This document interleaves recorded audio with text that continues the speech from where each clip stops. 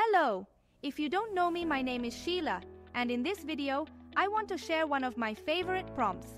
Case 5. Ephemera for scrapbooking. Level: Intermediate version 5.2. Rule applied. The background matters. Don't forget to check out my links in the description, give a like, and subscribe for more videos like this. Your support makes my day. Important tips. Before creating a prompt, you should decide which background you prefer. Isolate your art on a white background, solid color, or alternatively, place a background with textures that define a style.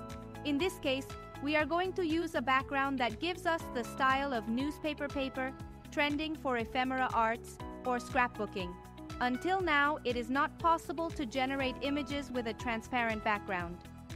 We start with a difficult subject: a woman on a junk journal background.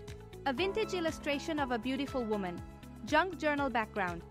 Our medium is illustration, and we add the adjectives vintage and beautiful to give more details and close the prompt. If you have doubts about mediums and subjects, I leave you in the description a case that helps you understand this rule.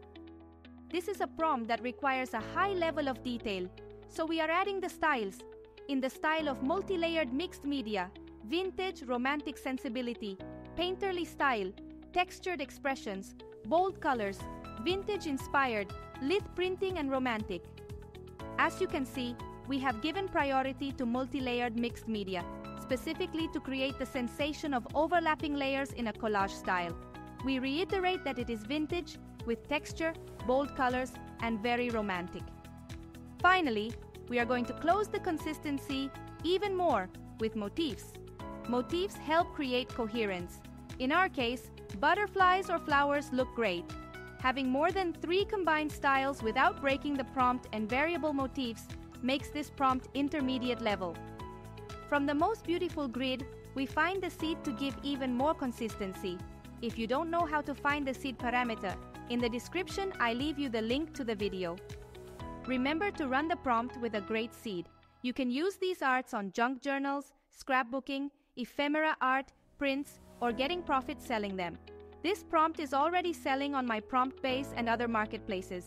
Due to politics, they wouldn't let you upload it, but you can vary the style and make your own ephemera prompt. I love the results of this prompt.